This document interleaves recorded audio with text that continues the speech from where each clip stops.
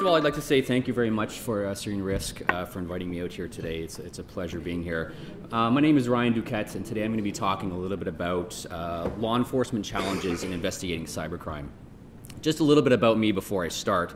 I was a police officer for about 15 years, most of that time working in the technological crimes unit for about 7 years at the end of my career.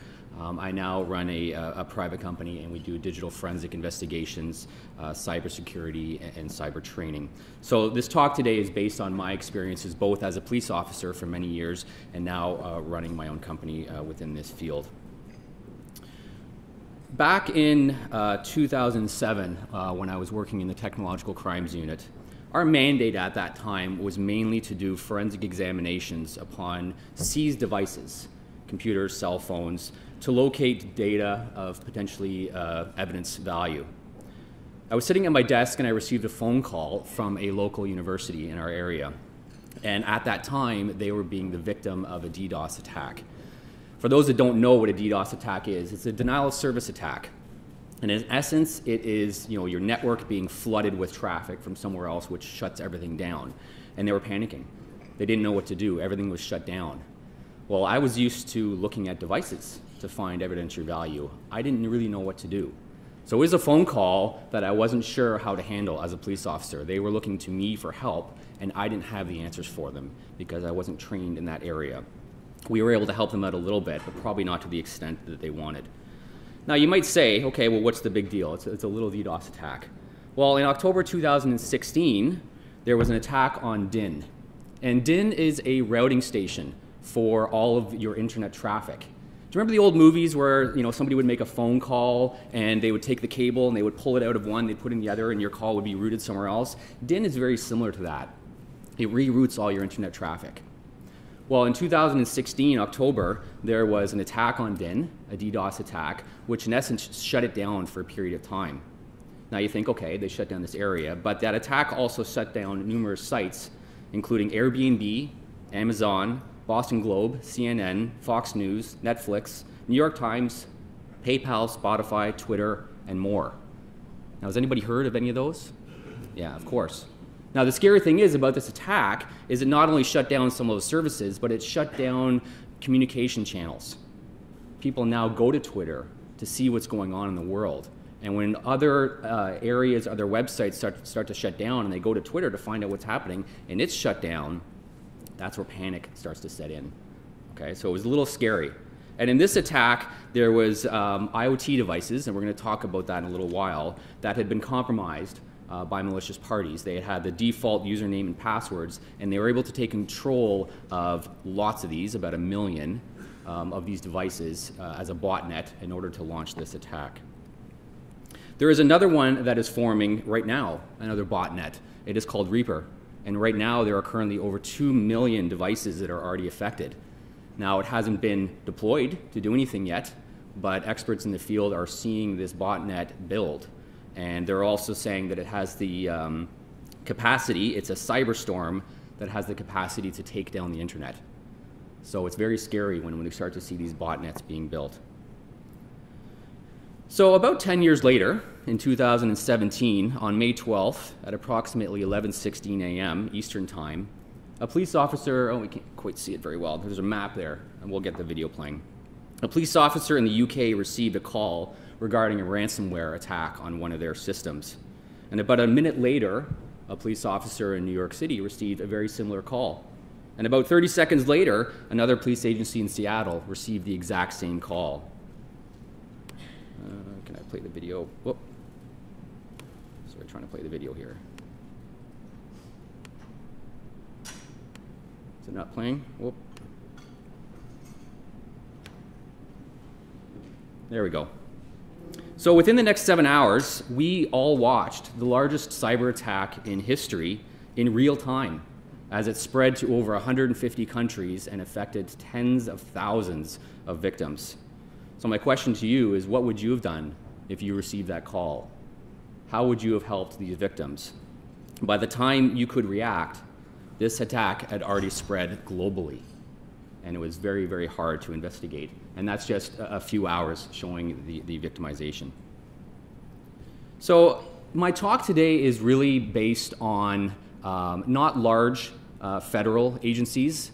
You know, the FBI has an excellent cybersecurity or cyber team, the RCMP as well. I'm more talking a little bit more about, you know, smaller municipal, provincial bodies. Here are some of the common, you know, cyber crimes that policing agencies investigate. Identity theft, internet fraud, child pornography is a large one, and cyberbullying is one as well. And I think law enforcement agencies are doing a pretty good job on this, a fantastic job. There's obviously some hurdles involved. But the other two that I want to talk about as well is computer and network intrusions, hacking, and ransomware. So it's my understanding that a lot of the provincial and municipal forces now have dedicated cyber units, not technological crime units. It's a different unit in itself. And one of their main focuses is open source intelligence gathering. And open source is, you know, gathering intelligence from publicly available sources. Sometimes their focus is not on full cyber incident response or investigations. So I want to draw in a little bit of an analogy for you for hacking intrusions to sort of talk about it. So I want you to picture, you know, your typical break and enter that a police officer would investigate. You know, they talk to the victim, they say, what was the point of entry? It was the front door. Where did the perpetrators go? They went to various rooms. When did it happen? Last night, when we were away. And what's the value of the damage and value stolen? And they hand you a number. Fantastic. You can do up your report, you can start an investigation. If we compare that to computer and network intrusions, which in essence is kind of the same thing, the point of entry, we have no clue. We don't know where they got in. Where did they go when they got in there? Don't know. Yeah, we're not sure. That's what we need you to investigate. When did it happen? We're not sure. But the average is about 206 days before a company gets breached and before they find out about it. But they don't know when they got in. And the damage and the value stolen? Not sure. We don't know yet. It's our intellectual property or other, you know, identifying information for our customers. We don't know the value of that. Now, unfortunately, many breaches to organizations also result in further victimization to individuals. You know, you look at all the large breaches of credit card data, and identity theft and fraud is obviously a main concern, Equifax being the largest one right now. There's a lot of concern about identity theft. Let's talk a little bit about ransomware. So for a victim, your average ransom right now is around $1,000. And if you were to take that compared to other investigations that a lot of agencies, law enforcement agencies investigate, a fraud, for example, a $1,000 fraud would probably be on the lower end of priorities. It might take a little while for them to start that investigation. Well, ransomware is the same. It's very low payout for a lot of agencies. But let's take a look at some stats in relation to the perpetrators of this. Currently, there are around 6,300 dark web marketplaces that are selling ransomware. There's about 45,000 ransomware products, and it averages around $10.50 for those products. You can buy ransomware that you can launch an attack for about $10. It's very inexpensive. There's about $6 million in ransomware sales, and that equates to about $1 billion in ransomware payout. So that $1,000 ransom for one victim turns into $1 billion last year alone. And that's for organizations only. We're not talking at the individuals level as well. And some people out there are making over $100,000 just selling ransomware. It's a lot of money to sell these products that people can then go use to victimize others. So I think law enforcement needs to have a common theme for the public when they talk about ransomware. Back in 2015, the FBI said that you should pay ransomware. It's easier to pay it than it is to try to decrypt your drive. So just pay it. In 2016, they said, don't pay it. You know, don't pay that ransomware. There's other things that you can do to try to get that information back. So I think there needs to be a common theme throughout all law enforcement when dealing with this. It's also very easy these days for somebody to hide their tracks. There are VPN programs out there that are free, that you can mask your IP, you can bounce your IP all over the world, and a lot of police investigations involve trying to trace somebody down to an IP address and then go to a service provider and find out who is using that. It's very, very simple. And the challenge becomes with a lot of these IPs and doing these IP addresses is sometimes it can lead to the wrong place. This is actually an investigation where there was threats being made to a law enforcement agency from a house. So the tactical team obviously raided the house, and as you can see here, they're throwing flash grenades into the house and smashing the front door. And I can tell you, as an officer, we didn't smash in the front door, but we went to the wrong house on numerous occasions because of IP addresses. And going to the wrong house is never a good thing, especially when it's the tactical team going in. So you can see here that they actually find I think she was 12 or 13-year-old girl who was living with her 86-year-old grandmother in this house, and somebody was using their Wi-Fi from next door or a few houses down the street. So I think there needs to be a lot more effort in actually confirming that IP is to that house. Encryption. Just a few days ago, the FBI director said that last year alone, the FBI tried and failed to unlock 7,000 encrypted devices.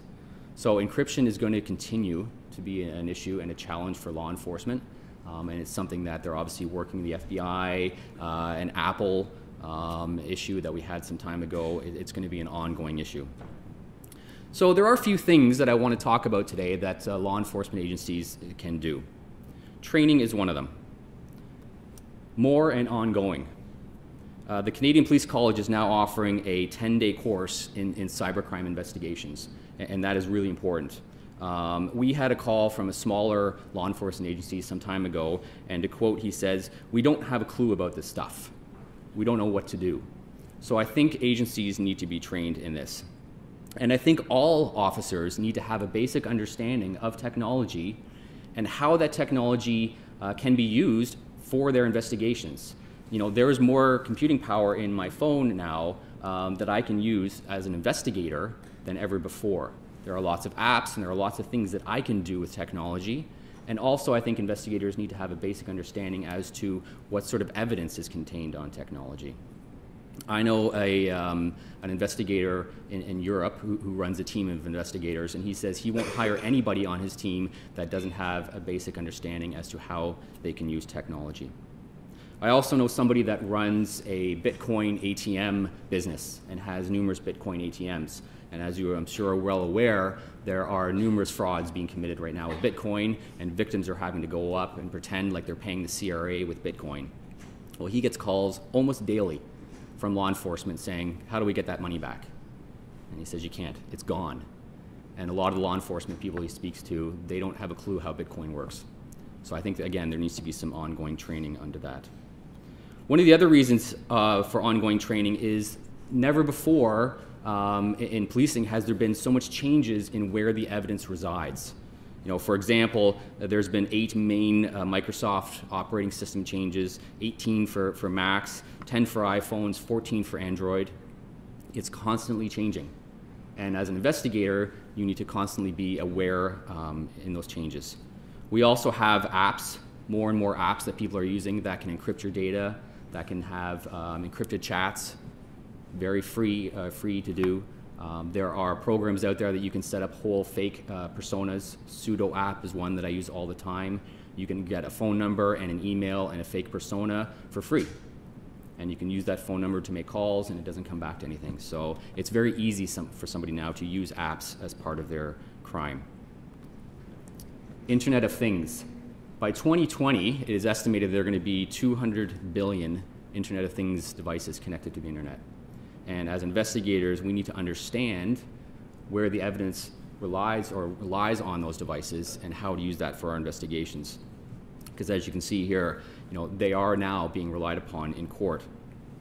Traditionally, training was only offered to forensically analyze devices, computers and mobile devices. But currently, there are training courses solely for vehicle forensics, cloud forensics, social media forensics, and more. As new devices, you know, such as wearables, glasses, thermostats, smart home appliances come into the marketplace, investigators need to be trained in the methodologies and best practices for evidence collection, the analysis and reporting on those devices. As you can see here, there's just a few examples of the specialties involved to investigate cyber crimes. No longer can people be a jack of all trades. It's sometimes beneficial to have people that are specialists in malware analysis, memory forensics, network forensics, device forensics, and cloud forensics. Each one of these is a specialty in itself. Staff. One thing that I see happening more and more, which I think is a great initiative, is hiring civilians to do a lot of this work. I teach a fourth-year digital forensic course at the University of Toronto, and a lot of my students would really like to go work for the police. But right now, a lot of them can't because they don't want to go and be a police officer. They don't want to go and work on the road for their first few years and then try to make their way into the tech crimes unit. These are very, very smart students that have their undergrad in cybersecurity and digital forensics, and they would like to go work for the police, but they're going elsewhere because there is no choice. So I think police really need to think about civilianizing a lot of the roles within their units and hiring a lot of these young people on. Longer tenures for sworn officers. I know in the unit that I worked in, there was a tenure for a while. And this field, as I've said, there's a lot of training involved, and it's ongoing. And it takes you some years to get to be an expert. So it's a shame that after years of becoming an expert, that a lot of times they will leave and go elsewhere. We also have to incentivize people to move to work for law enforcement. I know some of my students that we've helped land jobs in the private industry have left their undergrads almost making $100,000 leaving their undergrad. And a Robert Half study says that the average in Canada data security analyst salaries are now between $110,000 and $162,000. Well, that's a draw for a lot of people leaving university, obviously. So there needs to be some sort of incentivization for civilians going to work for the law enforcement. So the retention of people as well. Partnerships. Law enforcement agencies need to develop partnerships with not only private industries, but also other law enforcement agencies. Back in, I think, 2011, when I was in tech crimes, I formed a think tank with people working in the private industry, from PricewaterhouseCoopers, Deloitte, Grant Thornton, Ernst Young, and we met quarterly. And they all came to the police department, and we all met quarterly just to talk about challenges in the industry and how we can all help each other. I opened that think tank to anybody else in the police that wanted to join, and I had nobody else interested. They didn't see the value of it. So I think sometimes egos need to be put in check to show that there are also those out in the private realm that can assist law enforcement investigations. I am very happy to see now that that CPC course is being initiated. And it does, one of the focuses of it is the collaboration with other agencies and within the private sector. Law enforcement agencies need to also speak to each other.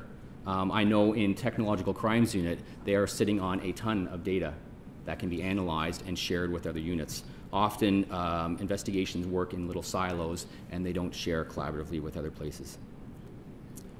So just to recap very quickly, some of the challenges that law enforcement have are these large-scale worldwide investigations. They are very time-consuming for often very low victimization amount. Sometimes $1,000 can take a lot of time. The Internet of Things, cloud, and encryption will be larger challenges. And what can we do? Focus training for some and generic training for others. Civilianizing and incentivizing civilians to come into to work. Partnerships with others to share information. And the one thing that I think law enforcement also needs to focus on is informing the public.